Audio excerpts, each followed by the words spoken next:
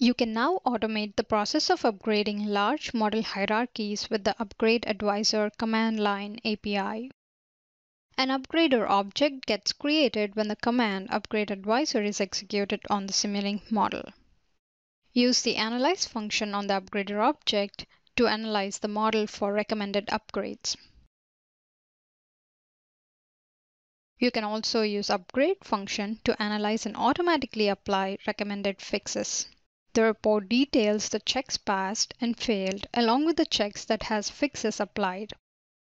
If you're using Simulink Projects, you can programmatically upgrade all the models in your project using the Upgrade Advisor and Simulink Project APIs.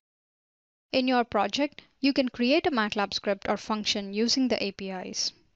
In this example, notice the function upgradeProject.m. This function contains code to run a dependency analysis to identify all the models in the model hierarchy. Upon running the code, the Upgrade Advisor gets invoked for each of these models and the checks get executed.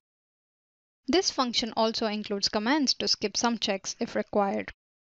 You can use the APIs to create a report at the end of the upgrading process. The report details the checks passed and failed along with the checks that has fixes applied.